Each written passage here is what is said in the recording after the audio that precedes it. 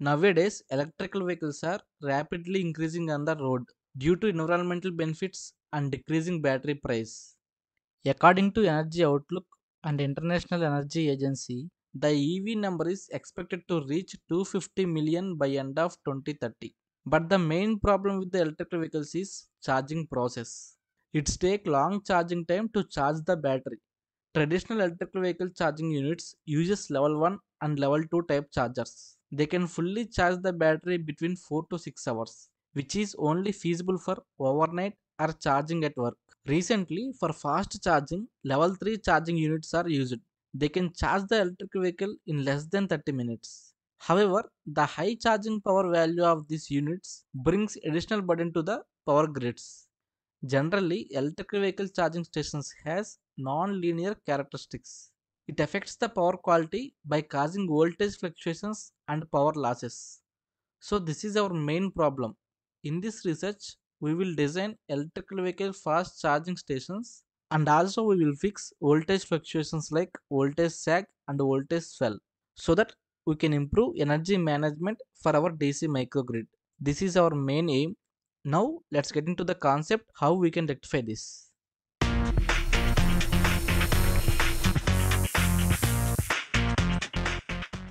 Generally, electrical vehicle charging stations are located at distribution side, right?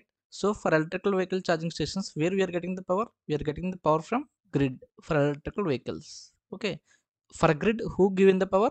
Grid will take the power from the generation stations like solar power generations or thermal power plants or diesel generators, whatever it may be. Okay. They will take the power from generation stations. This is the main power flow. So here, what is our main objective? To eliminate voltage sags and voltage swells. Okay, so that is our main motive. So generally, to eliminate voltage sags and voltage swells, what we are having, we will generally use fag devices like D-STATCOM or DVR, whatever it may be. Okay, so if you seen the circuit diagram for any fag device, for example, if you take the D-STATCOM, how it will be? It has separate DC source and give it to the one inverter to convert the DC into AC, and they give it to the transmission system.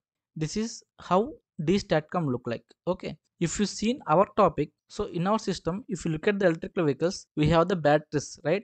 The batteries will be act as a DC source. Okay, then our grid will be AC, right? So to convert this DC into AC, obviously we have inverters.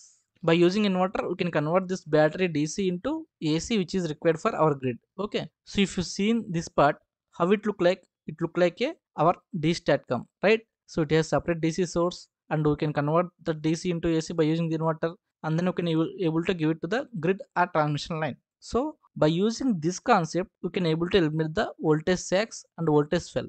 How it can be eliminated? For example, for our grid or transmission line, we are getting the voltage sag. Okay, voltage sag means what? We can getting the lesser voltage which is required for the our system. For example, if you want 230 volts, during the fault condition, we are getting only 100 volts. That is the voltage sag. So remaining voltage, you can give it to the transmission line by using our electrical vehicle DC source. This is how we can able to eliminate the sags. And coming to swell, what is swell?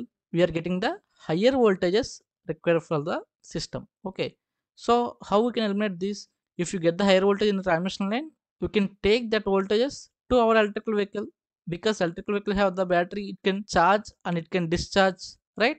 So in the swell condition, the whatever the voltage, higher voltage it is having, battery will take that. Okay, then battery will charge, that can be used by the electrical vehicle. So finally you can able to get the steady state AC. That is the main objective here, how we are eliminating voltage sags and voltage swells by using our electrical vehicle charging system. Now let's see our proposed block diagram. So this is our proposed system.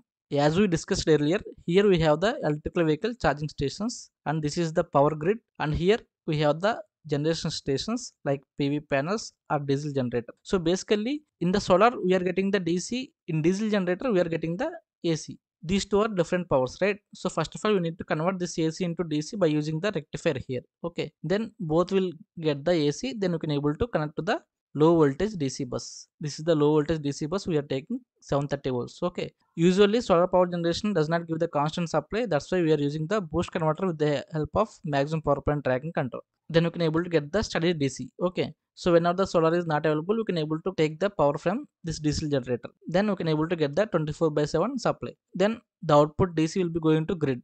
Now the main thing, to eliminate the voltage fluctuations from here power grid to electrical vehicle charging station, it will act as a D-STATCOM. Only this part will be act as a D-STATCOM. Because electrical vehicle have DC source and we can able to give that to the bidirectional AC to DC converter. Whenever electrical vehicle voltage is given to the grid, then that will be V to G operation. As well as whenever the grid voltage goes to electrical vehicle, then that is grid to vehicle operation. So both operations will be performing here, and also it act as a D-STATCOM, so that it can be able to eliminate voltage fluctuations like voltage cell and voltage sag. To power grid, not only electrical vehicles, some other loads also connected, right? That's why they are taking some AC loads here. So this is the main schematic diagram we are taking here.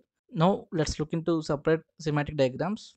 This is the block diagram for our electrical vehicle charger. So here we have the electrical vehicle battery and this is our grid. So during electrical vehicle charging, so the grid power will be going to our electrical vehicle battery, right? So that it will be act as a G to V operation, and that is called EV charging. In that operation, our grid AC will be converting into DC by using this AC to DC converter. Then by using buck converter, our electrical vehicle will be charging. Because our grid will be higher voltages, electrical vehicle need low voltage. So to step down that, we are using the buck operation here. Okay, when coming to V to G operation, because when our grid need, our electrical vehicle will be give power to the grid, right? In that operation, our electrical vehicle will be low voltage DC. By using boost converter, we can boost up that voltage, because grid need higher voltages, we have only low voltage. Okay, so to convert that, we are using the boost converter. Basically this is DC to DC buck boost converter, bidirectional buck boost converter, so that it can buck as well as it can boost the voltage. So during V2G, it will boost up the voltage, and then this DC will be converting into AC and give it to the grid. Because grid need only AC, we are having the DC. That's why we are using this inverter for converting DC into AC.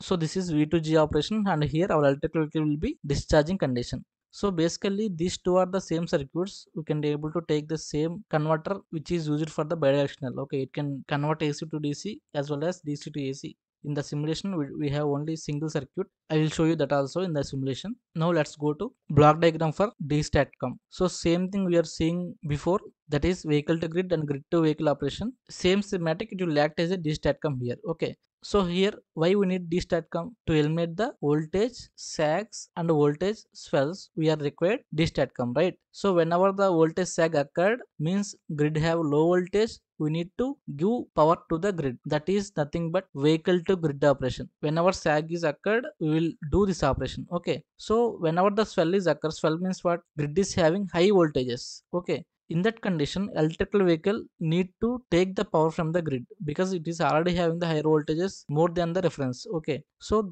in that operation, grid to vehicle operation is performed. Then our electrical vehicle battery will take the power from the grid and it can charge. This is how D-STATCOM will work to eliminate the voltage sags and voltage swell. Okay, so here we are having the electrical vehicle. By using DC-DC buck boost converter, we can boost up the voltage or we can reduce the voltage. By using the universal bridge, we can able to convert the DC into AC as well as AC into DC. Here we are using the three-phase filter. Why we are using the passive filter? Because so here we are getting the DC, right? But grid need AC. So any inverter can't give pure AC. It will give only pulsating AC. To convert this pulsating AC into pure AC, we are taking some passive filters. Here they are taking the LC passive filter. So to convert the pure AC. After converting pure AC, you can give to the grid. So like this, the operation will be performed. Okay. So here they are taking the loads as well. Here swell will be occurred, and here sag will be occurred. By using our D-STATCOM, those two fluctuations will be removed. Okay, that is the main use of this block diagram. And here in electrical vehicle and everywhere we are using the power electronic converters, right? Turn on and to turn off these power electronic converter switches, we are using the control parts as well as pulse width modulation techniques. Okay, so let's see those things. This is our control system block diagram. Here we are taking the grid values, because in grid we are having the three phase, right? That's why we are taking three phase voltage. So to control that three phase voltage, it requires three different parameters. We need three different PI controllers to control the things. But here I am converting this three phase into two phase. That means AB to DQ conversion, that is known as Parks transformation. So for converting these three phase into two phase, we can decrease the number of blocks, and also we can separately control the active and reactive components. Here D means direct axis and Q means quadrature axis. Okay, we can indirectly control the real term and imaginary term. That's why we are converting this three phase into two phase here. Now after converting two phase, we can control the direct and quadrature axis separately by using our PA controller. After rectifying the error, our output will be given to pulse width modulation generator. Then this pulse width modulation generator will give pulses to our power alternate converters. So based on that, the switches will be on and off. So without this control part, we can't control our system. Basically, by using this only, we need to perform when it will be V2G and when it will be G2V. Without this, the system can't determine whether we need to charge the battery or discharge the battery. So based on these conditions only, like we are taking the reference value and we are taking the actual value. So based on these things only, you can able to control the system when it will be performed and when the switches will be on, when the switches will be off, how much we need to charge and how much we need to discharge. So everything will be depending on this control part only. Okay, now let's do the simulation in MATLAB and eliminate the voltage sag and voltage swell. Okay, let's open the MATLAB. This is our MATLAB simulation for our concept. Here I am taking the diesel generator as per our concept which I explained earlier, and also here I am taking the solar cell, solar power generation. Here this is our main source. Whenever the solar is not available, then you can able to depending on the diesel generator. So for here for solar we are taking the irradiation value 1000 and temperature 25 degrees. Okay, so after this we are giving to the boost converter with the help of MPPT technique. So here I am using the incremental conductance MPPT, and this is our boost converter. Without this we can't get the constant DC. So after the boost converter, we can give to the low voltage DC bus. Okay, this is the low voltage DC bus here where solar output and our diesel generator output will connect. Basically for diesel generator we are getting only AC. So to converting the AC into DC we are using the rectifier here. This universal bridge act as a rectifier, and for gate pulses we are using the pulse width modulation generator here. Then here our electrical vehicle will be connected, EV. You can double click on this, then you can able to see our electrical vehicle. This is our electrical vehicle battery, and this is our buck boost converter. So whenever the battery will charge, then it need to perform buck operation. Whenever battery is discharging, then it need to perform boost operation. Based on what conditions? So based on below control part it is taking. So this is the voltage reference, that is 480 volts we are taking. This is the actual voltage that is having the battery. So same voltage what we measured here, we are taking it as a actual value. This is the reference. Then both will be compared and the error will be rectified by using PA controller. Same as well voltage, we are controlling the current also. Then we can give it to the PA controller and pulse width modulation. Then we can give it to the buck boost operation. So based on these two, our switches will be on. Buck switch and boost switch will be on. So in between these two, why I am taking NOT gate? Because this buck and boost switches will be in the same leg, right? If you turn on these two switches at a time, it will be short circuit, or if you turn off, it will be open circuit. That's why I'm taking the NOT gate here. So whenever the buck switch will be on, definitely boost will be off. Whenever this boost will be on, definitely buck will be off. Then our circuit will be safe for short circuit faults and open circuit faults. This is our electrical vehicle part. So after this, we are connecting to the grid by using the inverter. So this is the inverter with the help of passive filter. This LC filter is the passive filter, because to converting the pulsating AC into pure AC, we are taking the passive filter. So during vehicle to grid operation, this vehicle power is going to this inverter, then grid. Whenever G2V operation, this grid power will be going to inverter and our electrical vehicle.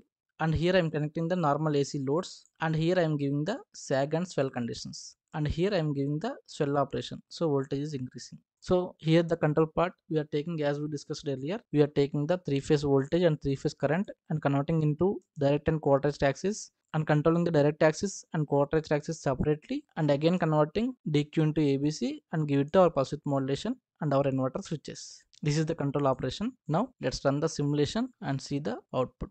Now we can see the outputs here. In the first figure you can able to see battery state of charge, current and voltage, and here you can able to see voltage of the grid. Just double click on here. Now you can able to get the output. This is our output. Here we are getting the sag and swell as well. Actually first one is the three phase output we are getting and converting into single line waveform, then it will be like this. Okay, so both are same waveforms, but to observe the clear changes we are seeing in the single line. Here you can able to see this is sag and this is swell. So like this voltage fluctuations will be occurred, and this is the battery scopes. First one will be state of charge. State of charge increasing means battery is charging. So whenever the battery is charging, definitely voltage will increase. That's why voltage is increasing, and also voltage is inversely proportional to current. That's why current will be decreased. Now let's see while discharging condition. So this is the discharging model, same like before, but here this is the heart of the project. Here battery is discharging, means battery is giving power back to the grid. Okay, that is the main thing happened here. So just run the simulation and open the scopes. So here you can able to see the output will be steady state. Here you can able to see we are giving the same sag and swell here at the loads, but we are getting the steady state because our electrical vehicle is acting as a D-STATCOM. Whenever sag and swells will be occurred, then that will be charge and discharge. So now you can look at the single line waveform also, it is nearly steady state condition. That is the main thing we are made here. Now you can see the battery waveforms also. So here battery is discharging, that means vehicle to grid operation is performing and it is act as a D-STATCOM. Okay, so that is the our main aim, to reduce the voltage fluctuations and to maintain the power quality. We are using the electrical vehicle charging station as D-STATCOM. That's it. That is the conclusion of the concept. We can able to rectify the voltage sags and voltage swells effectively by using our electrical vehicle charging station as D-STATCOM. And I am attaching reference paper of this project in the video description. You can check. If you like this project, if you want, then contact me. I will provide you. Thank you.